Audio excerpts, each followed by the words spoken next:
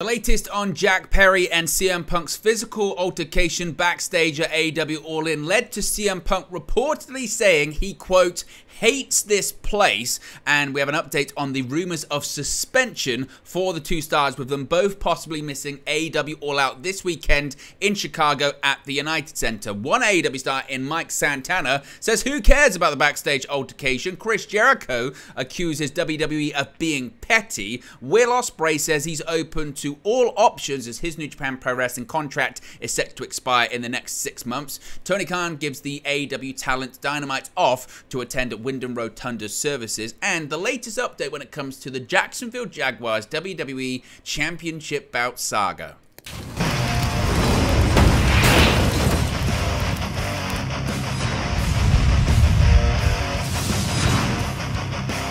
Hey guys, welcome back to Wrestling News 365. Hope everyone is doing very well. As always, there are plenty of news stories to get into in the world of All Elite Wrestling. Let's get straight into the latest development when it comes to CM Punk and Jack Perry. The Brawl Out was last year, now we're talking about Brawl In, I guess, and the latest is that there have been rumors, of course, we covered this yesterday, that both CM Punk and Jack Perry have been suspended following their backstage altercation at All In, but Sean Ross Sapp of Fightful Select has learned a bit more about the altercation in general and the reaction to it from several AEW stars backstage. Now, reportedly, according to Sean Ross Sapp, there was a lot of eye-rolling and, quote, this again type responses to the Punk altercation this past weekend.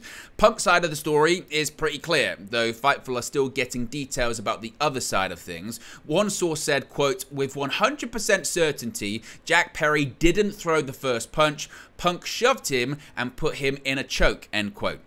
Now, depending on who you speak to, accounts have said that Punk shoved, pie-faced, or threw a punch.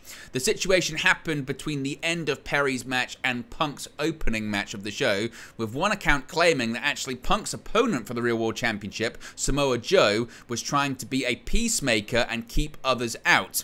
Several accounts claim that Punk asked Perry if they had a problem, and Perry said that Punk started something online regarding the real/fake glass story, and that was his receipt, as reported by PW Torch. Perry had told a couple of people reportedly, and this is key too, that he was planning to make a comment during the match. Now again, very curious and very interesting, that part of things, because a report had come out previously that suggested that really anything to happen in the match was going to have to be approved by AEW producers and coaches, and it would appear, according to Sean Ross Sapp of Fightful Select, Jack Perry had told a couple of people he was planning to make the comment during his FTW Championship match against Hook. The big question was whether it was one of those people he told a producer, agent, or coach, and was it actually approved. Some are suggesting that it was not, and again, he had planned to do it. It was premeditated, but it wasn't approved. Now, as a reminder, obviously, I myself and none of these reporters were present for the skirmish backstage, and we can't really endorse either side as the gospel truth. As is the case with a lot of these things, there are three sides to a story. There's one side, the other side, and the truth that lays somewhere in the middle. Many situations like this are going to be inconsistent depending on which side you hear from, which side of people they're friends with, their perspective on things. It's kind of the case with eyewitness testimony, isn't it? Now, people close to Punk say there wasn't much communication between he and AEW President Tony Khan after the incident. Punk went as far as telling people, quote, he hates this place as a result of the consistent and constant issues in All Elite Wrestling. Again, pretty key quote there. He said he hates this place. Many people within the company say he's plenty responsible, though, for those issues.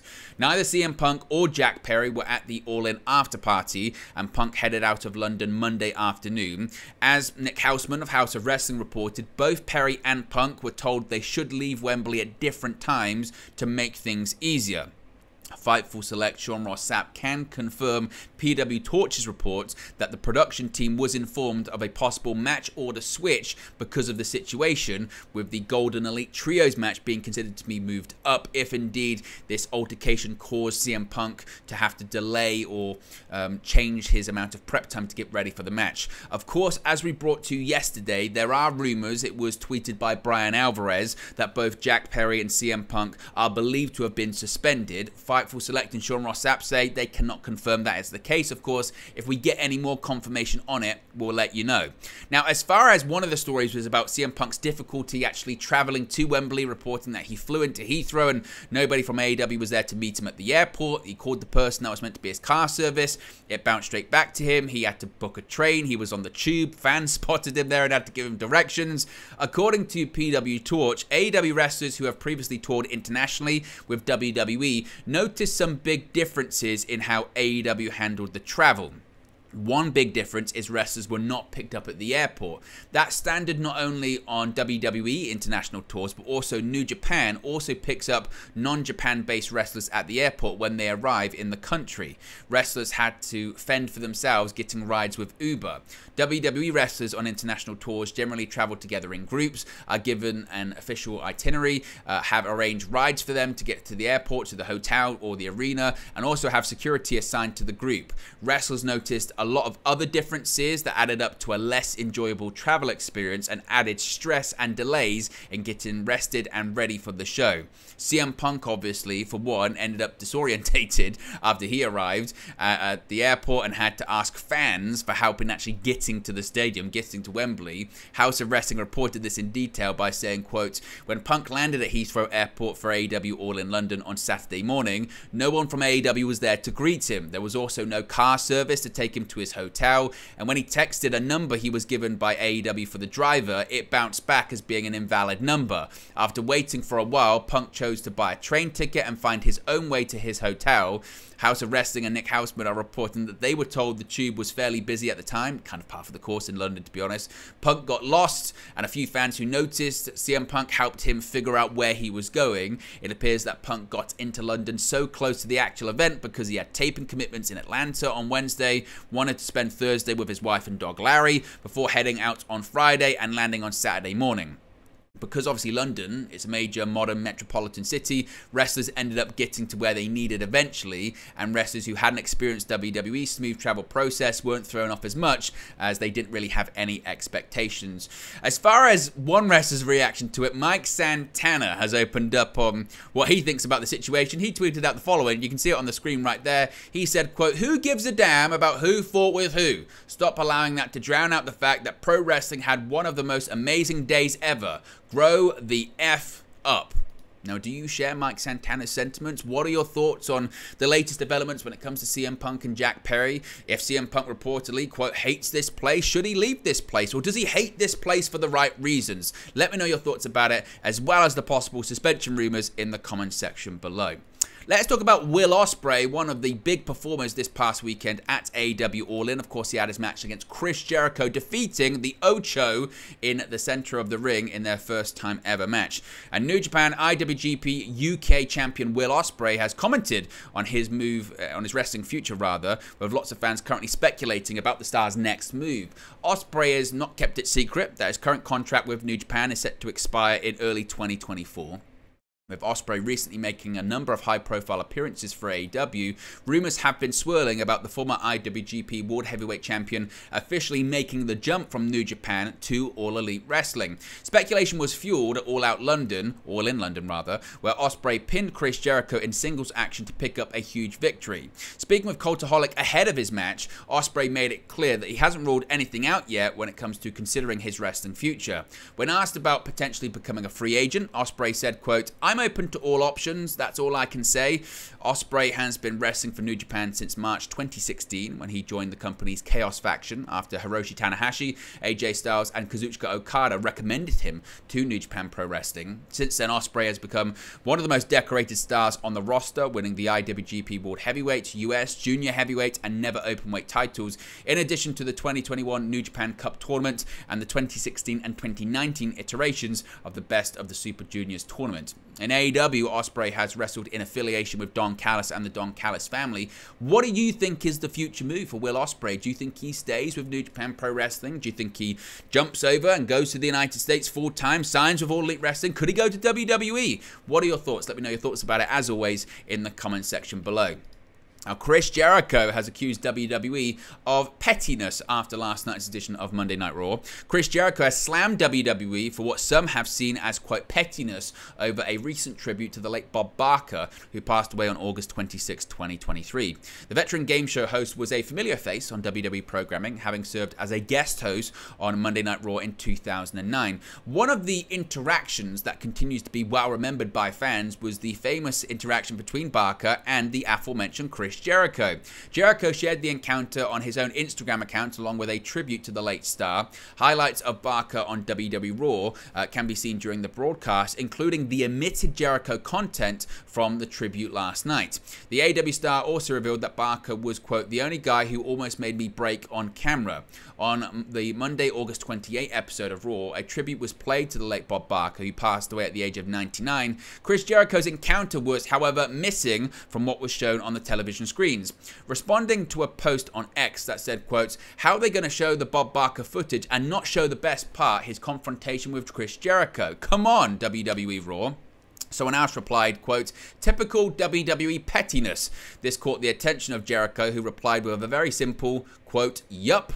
So, do you agree with Jericho? Is this a case of WWE being petty? Was the best moment of Bob Barker's WWE appearance on Monday Night Raw in 2009 his interaction with Jericho? And should WWE have included it in their tribute? Let me know your thoughts about that. Now, of course, the wrestling world is still mourning and still in shock after the sudden and unexpected passing of Wyndham Rotunda, formerly known as Bray Wyatt. Professional wrestlers around the world are performing with heavy hearts as they mourn the unexpected death of Wyndham Rotunda, who performed as Bray Wyatt. One thing I do want to say before I go into this story is that I have seen the report from TMZ Sports about sort of the circumstances and the nature of Bray Wyatt, Wyndham Rotunda's death. I don't think it's appropriate to go into that or do a video on it or anything like that. All of the information we've put out there regarding Wyndham Rotunda is the stuff that's been put out there by WWE or approved by the family, i.e. Sean Ross Sapp's post that was actually approved by the family. At this time, we don't know if that was approved by the family or anything like that. TMZ had just got police reports that they had gained access to, so I don't want to do a video on that unless we firmly know that the family of Wyndham Rotunda is okay with it. So I just wanted to put that out there to you before I carry on with the story. Now, while WWE carried on with its shows over the weekend, some of Rotunda's friends and former WWE colleagues were at AEW's All In pay-per-view at Wembley Stadium in London, England. Many are now planning to pay their final respects after they return to the United States following the record-setting event, and AEW President Tony Khan is reportedly accommodating those who need time off to do so. Fightful Sean Ross Sapp reported Monday night that Khan is granting AEW employees the option to miss Dynamite this week or next week so they can attend memorial services for Rotunda. This week's Dynamite is being held at the Now Arena in Hoffman Estates, Illinois, just outside of Chicago, ahead of Sunday's all-out pay-per-view at the United Center. Many of his friends paid tribute to Rotunda during All In. The House of Black's Buddy Matthews carried a lantern similar to Wyatt's iconic one during the House of Black's entrance. Chris Jericho dedicated his match against Will Ospreay to Rotunda. Meanwhile, FTR's Dax Howard and Cash Wheeler wore armbands reading Bray during their match.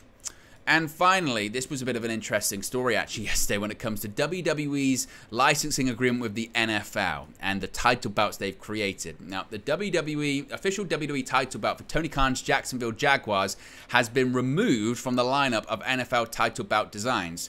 Now, as was reported yesterday, WWE signed a first ever licensing deal with the NFL, revealing a multi-year arrangement to create NFL-inspired WWE legacy title bouts. Now, the deal will see designs for all 32 NFL teams featuring their official branding and colors. With the bouts, they're now available from NFL Shop, WWE Shop, and Fanatics.com. One design in particular has caught the attention of many pro wrestling fans. There has been a stir online surrounding the addition, then apparent removal of one bout in particular. While an official title for Tony Khan and Shahid Khan's Jacksonville Jaguars team was originally unveiled, eagle-eyed fans noticed that the title had been removed from all the online stores that are stocking the belts. While it was heavily speculated that this happened because of the Jacksonville Jaguars affiliation and ownership with Tony Khan, of course the owner and president of AEW, this was not the case. Fanatics have now taken to Twitter to note that the bout is actually sold out out, and this is why it's no longer available for pre-orders. Indicating that more bouts will be available before the week is out, Fanatics replied to a fan with the following message: "Hey there, those sold faster than we could have ever imagined. I would keep your eyes peeled for a restock in the next few days." So suggesting that maybe they just sold out so fast. The question is, who bought them? The Jacksonville Jaguars team is owned by Shahid Khan, the father of AEW president Tony Khan. Tony Khan serves as the team's chief football strategy officer. The listing for the title bout featured the following description before it was taken down: "Kickoff just became a whole lot more interesting. It's time to champion your Jacksonville Jaguars fandom with this WWE Legacy title bout. Slung over your shoulder or fitted around your waist, it will be easy to channel your inner Stone Cold Steve Austin or John Cena while cheering on the Jacksonville Jaguars. The glory of the NFL and the prestige of the WWE make for one stunning combination." What are your thoughts on this title bout? Who do you think bought them? Did Tony Khan, Shahid Khan buy them all? Let me know your thoughts about that in the comment section below. But there you go, guys. It's the latest AEW news for you. Be sure to smash a like on the like button. Be sure to subscribe, bottom right hand corner, and I'll speak to you again very, very soon. Hey guys, thank you for watching, listening, streaming, or however you come across this video today. Be sure to click on the video on the right there to watch our next video, or click the bottom there to subscribe, or the bottom right hand corner. Thank you very much, and I'll speak to you again very soon.